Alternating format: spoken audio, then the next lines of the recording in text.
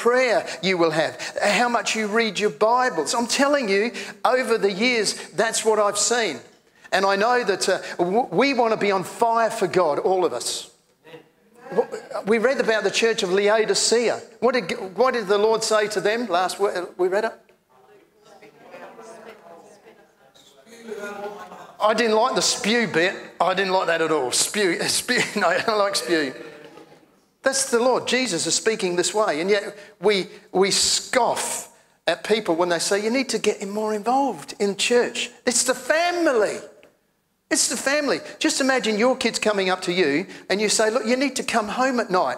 Your kid's 5 years old. You need to come home at night and be time with family. Oh, I'm not coming. I want to go here. I want to go there.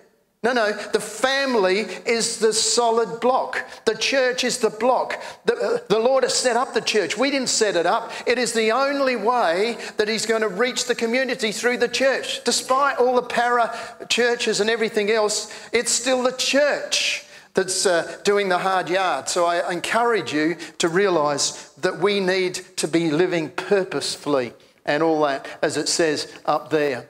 It says, what does it say? Not as unwise and witless, we've got to be wise, but as wise, sensible, intelligent people, making the very most of the time, buying up each opportunity. Can you say time? I'm talking about the rest of the year, so I'll say a little bit more about that. I've got 5 minutes to do it. Because the days are evil. What are they?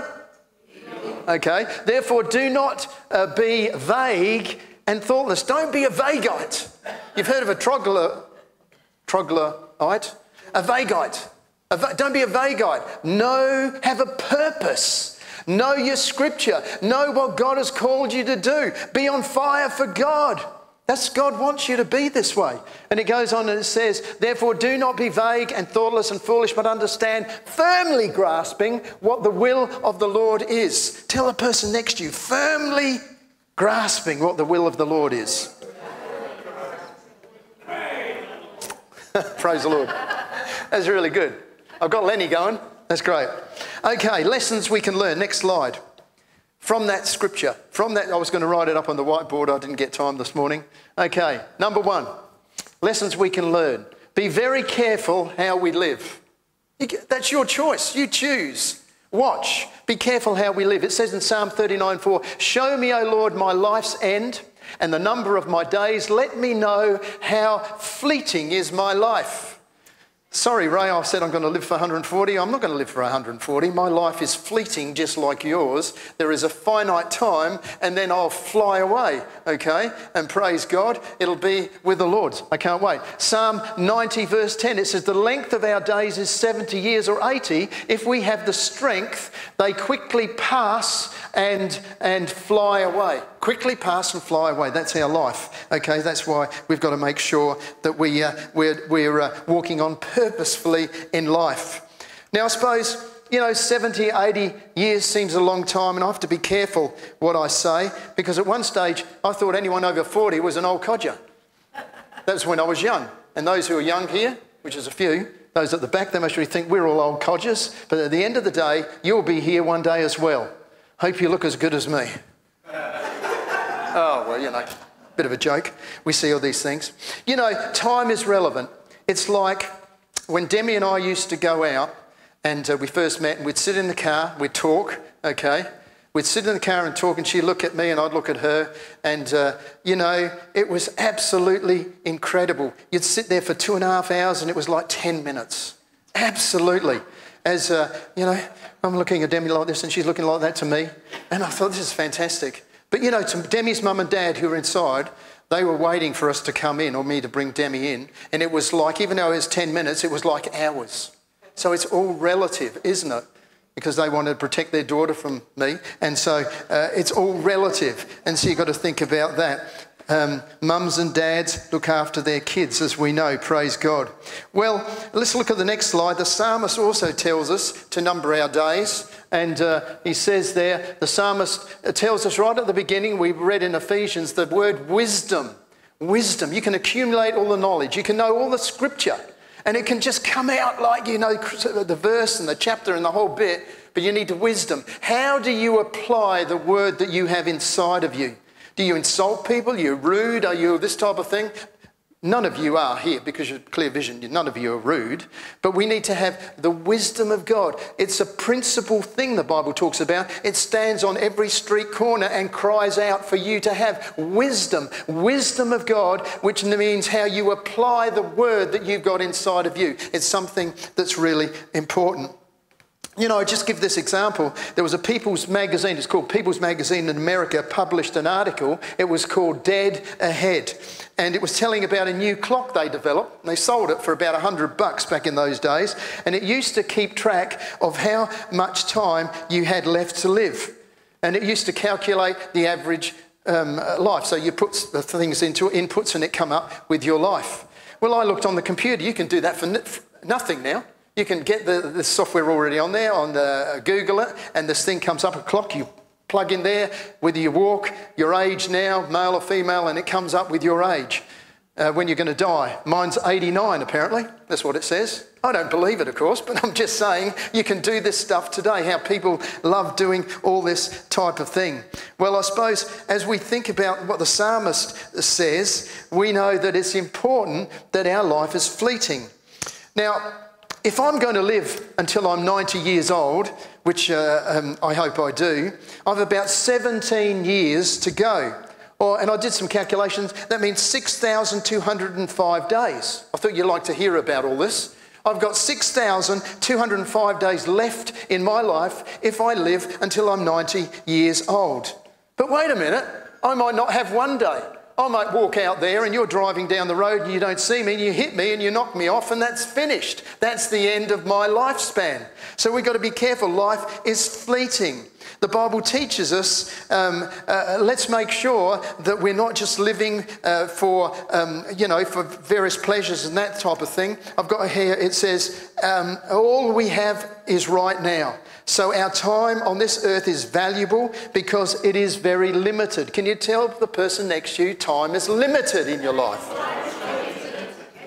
So number one, the psalmist has told us to number our days. Number two, if we look at the next slide, and wisdom to be in that, we've got to make the most of every opportunity. The most of every opportunity. And Paul writes about various things we've just read about, and it's important. Now, you know, time, the devil himself wants to take some of our time. And we can be time wasters. We need to make the most of every opportunity, but we can be time wasting. We can waste time sinning. We can waste time in addictions, in affairs, in gossiping, in spreading rumours. And remember in John 10:10, as we apply that scripture, Jesus came to give us life to the abundance, to the overflow. The devil came to steal, to kill, and to destroy. He's come as a robber to thieve you of your time. He convinces you and talks to you. It doesn't really matter if you do this or that. It doesn't matter if you do A, B, C. Nobody else will see. It doesn't matter.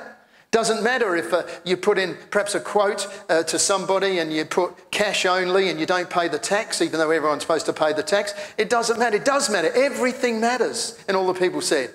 Because it consumes us. Remember, Satan is the thief and the robber. There he is. Now, we've got to think about this. We also, if we sin and we get into the habit of sinning, then we start having to worry about the consequences. And Satan will continually remind you. It's not God who has to remind us. We already know when we do the wrong thing. It's Satan who highlights the whole thing. And he wants you to feel condemned. And all the people said. He said, Ray, you're not good enough. See, you couldn't do it this time. You're not going to do it next time. Don't even bother. I know that's not God. That's Satan who wants to convince me it's the wrong thing. Now, let's just look at the next cartoon. I just want to look at this. We've got another 5 or so minutes. It says, oh God, I have you penciled in for a quiet time at 6 a.m. If I appear to be sleeping, I am not. I'm praying. And it goes down in Psalm 139, I can never escape from your spirit. I can never get away from your presence. If I go up to heaven, you are there. If I go down to the place of the dead, you are there. And it goes on and so forth. So there he is. Now, it's really important as we get together. I put that up there because we are really promoting prayer. And no condemnation, those who can't make it, got to go to work, that's fine, no worries. But if you are free, try and come along to some of the morning prayer meetings. It's really great, because even though sometimes if you sit down, you doze off because it's so early, I've learned a technique. The technique I've got is I get up and walk around, all right? So when I walk around, I won't go to sleep and I can talk to God. Now, before Tonya came along, I used to do that anyway, okay? But Tonya does it particularly well. She runs up and down like that, really fast, keeps her going, right, as she's seeking God. And we can't keep up with her as she's praying. But we walk up and down and we're seeking God, and we're praying and asking God, and we know He hears our prayers. And I keep remembering, this is why I keep bringing it up with you guys and me, the 2 old ladies in Hebrides, 90 plus, one blind, one bowed over, and they caused revival through their prayers. And I think, Lord, if they can do it, so can I. I said this last week, whenever I spoke last. If they can do it, so can we. Isn't that what should be on the foremost of our minds? We want to see all our rallies saved. We want to see the community starting, instead of cursing God with swear words and having to turn the TV on and every second word is Jesus Christ and it's not nice, right? It is swearing or the F word or something else, which there seems to be, they love that word for some reason. All that will be changed.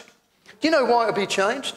In Wales, and we can look back and see what the Holy Spirit does. In Wales, the jails were empty.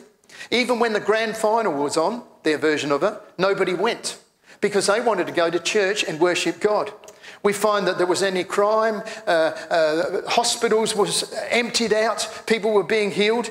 You see, it talks about the Lord's Prayer. His will be done in heaven as in earth, as in heaven.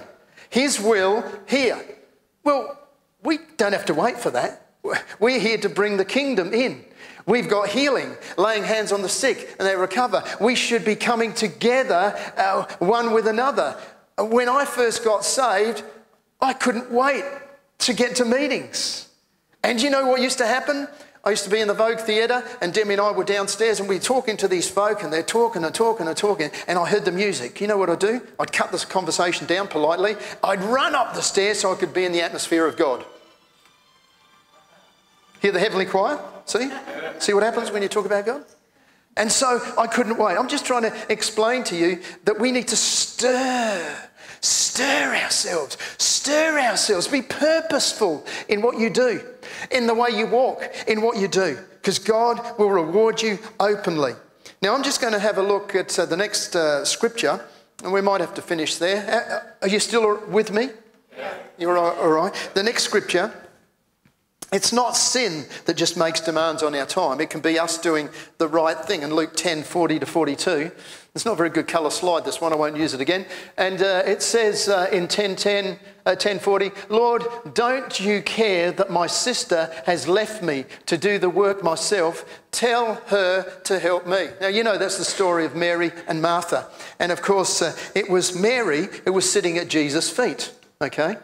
Jesus came in, he wanted to visit Mary and Martha and Lazarus, and he came into the house, and of course Martha was there. She was in the kitchen, and while Jesus was in the lounge, and she was making pavlova and toramadis and all this other Greek food she was making there for the visitors and this stuff. And there was Mary, she was sitting at Jesus' feet.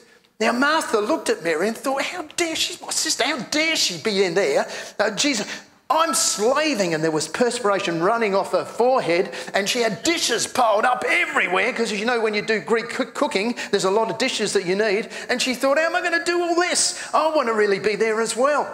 And so she complained. And then Jesus turned round and he said, Martha, Martha. You know, when Jesus uses your name twice, there's big trouble. Okay? Martha, you've got the wrong attitude. Martha, Martha, he said. Jesus answered, you are worried and upset about many things, but only one thing is needed. Mary has chosen what is better, and it will not be taken away from her.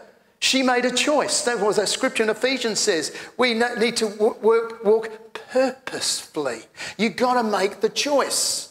Now, the devil and the world want you to make the opposite choice. You're too tired, you can't be blowed, you've been working all day, this is terrible, blow it, I'm not going to come, I'm going to stay home. Besides, you know, I don't get that much out of meetings. I never learn anything when Ray preaches. It can be all sorts of stuff that we go through. But it's the devil who reinforces that and puts those things in your mind, and if you agree with him, it comes to pass. You'll never learn anything, I say. You'll think, Ray's talking again, I'm not coming. Okay? Be careful of attitude. That's how it works. The devil is on your number. He knows what buttons to push in your life. Absolutely. And we've got to make sure that he doesn't. So we see Martha there, and she was getting very upset, and Jesus had to speak to her. Now, Martha was not committing sin by doing the cooking and doing all this type of thing, but you know her problem was? Her problem was, in the next slide, have a look. Her problem was, you got it? She was so preoccupied with what she was doing, that can be us, so preoccupied, but mustn't point, mustn't look at anyone. I look at everyone to make sure I'm not picking anyone, right? It says, she was so preoccupied with what she was doing that she didn't realise that God was in the living room. Wow! You want to think about that? God is in her living room and she's so preoccupied with the Greek food and the mothers and this and that and something else, and some others do have them and all the rest of it. She's preoccupied with everything that's going on around except the king is in a living room. Well, we're in the New Testament. The king is living in you, the living room. You're the temple of the Holy Ghost.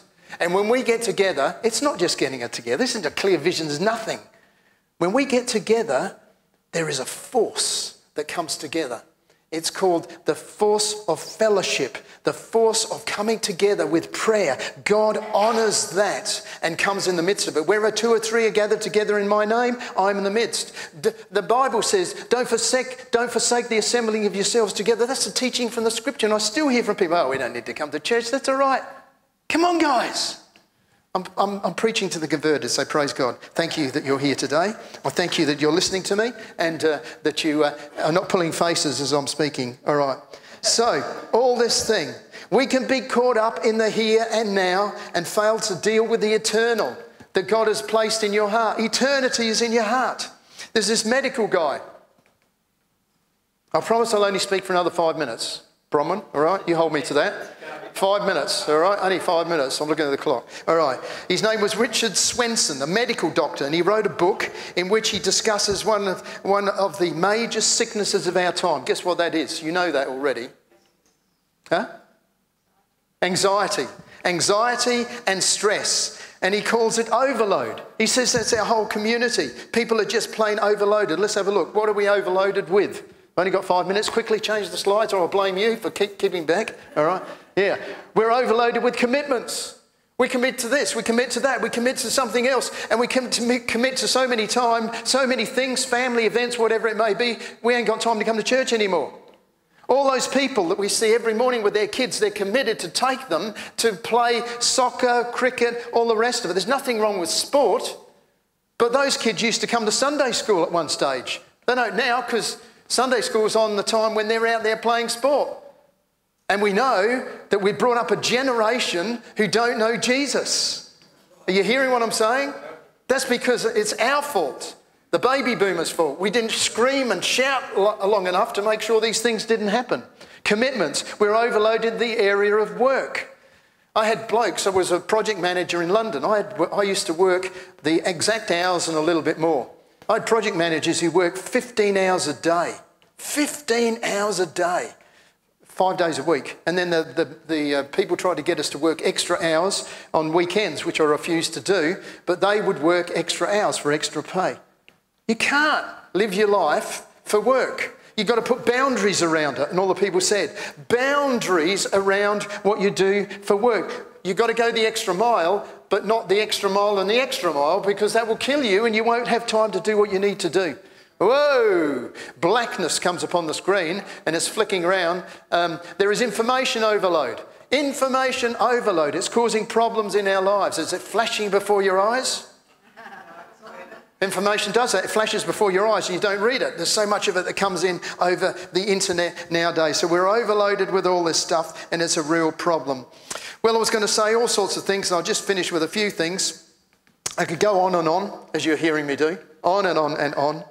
You know, we've got 39 weeks and 6 days left in this year. That's 279 days.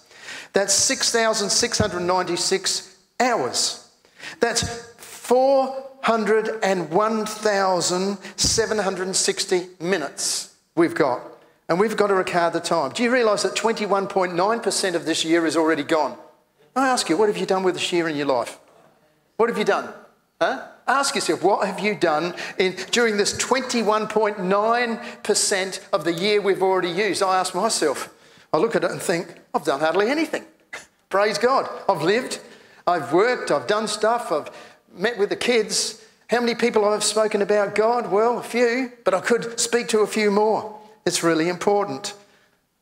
And what have we got up there? It says, so what are we to do? Well, what are we to do? Let's click it once more and have a look. Just once more, there is. Thanks, Ron, for that. Understand what the Lord's will is. Understand what the Lord's will is. We can be so saturated with this life, going in, going out, and all this type of stuff. We get saturated with worries and anxieties and all this type of thing. It's important that you realise you've got to do what God wills you to do. And I've got a whole list of things here that I want to go through, which I won't because we've run out of time. But I'll just read this one story, if I can find it, and then we'll just finish and I'll perhaps continue on stage 2 of this. And okay, this story. A lot of people live in a situation where they say, I wish that I could. And I wish if I could, go on holidays. I wish I didn't have to go to school. I know when I went to school, I think, I can't wait until the day's over because I hate school. We say, I can't wait until my job's over because I'll be home. And it's always like this. And there's a story about a lady, and she told herself, if I can ever get out of college and get married and have children, I know I'll finally be able to enjoy my life. So she stuck with it. She went to classes every day, just like Mercy and Eunice and William, stuck to it every day. And then she got married and had children and discovered that children had a lot of work. They were a lot of work. So she told herself, if I can get these kids raised, then I'll be able to relax and enjoy life. Is that annoying you too much? I'll use the other microphone. Is that all right? All right. About that time, the kids were entering into high school. The husband said, guess what? We don't have enough money, so that you're going to have to go out to work to support them in college. Well, she didn't want to, but she knew he was right and they needed the money. So she went to work and she hated it. But she told herself, if I can just get these kids out of college and get all the bills paid, then I can quit work and really enjoy life. Finally, the last child graduated from college. Woohoo! I'm free, she said. And all the bills were paid. So she walked into her employer's office and she said, I quit. He says, oh, what? You're going to quit? Don't quit now. If you stay with us another 8 years, you'll have a pension for the rest of your life. So she looked at that and she thought, yeah, well, there's still stuff I've got to pay for and various other things. Well, I don't want to work another 8 years, but there's all that money there and I really can't turn down the opportunity. So she worked for another 8 years. Finally, she got her husband and her retired at the same time. They sold their home and bought a little retirement cottage. Then they sat down on the swing on the front porch and looked at the family pictures and albums and dreamed about the good old days. Their only enjoyment was waiting for the letterbox, the postman to come and put letters in the box so they could open up. Oh, this is thrilling, more advertising, okay? You know, just put the next slide up. I think it might come up. It's a slide, it says this. This is the saying. Now listen to this. Listen to this, Eunice and Mercy, as you're studying. Listen to this, William. Listen to this, Dennis. And everyone, including Ray and Paul. It says this: life is what happens to you while you're making plans to do something else. Life is what happens to you while you're making plans to do something else. So I want to conclude on this. We need to be purposefully involved in our life, preaching the gospel. Why don't we enjoy it? Which means you have to cut down on some of your working hours. You have to cut down on some of the things you're doing. Start enjoying life. God wants you to enjoy life. And perhaps then your relatives, friends and others, when they see a change in your circumstance, they'll think, wow, I want a piece of that. Praise God. I could just encourage you to stand, all right? Let's give the Lord a clap. Thank you, Jesus. Thank you, Lord. I enjoyed giving that talk. I enjoyed delving into the scriptures and seeing what the Lord wants us to do. Is there someone here who's got a headache at the moment? Someone got a headache that they want to get rid of? Because if you do, the other thing is there's someone here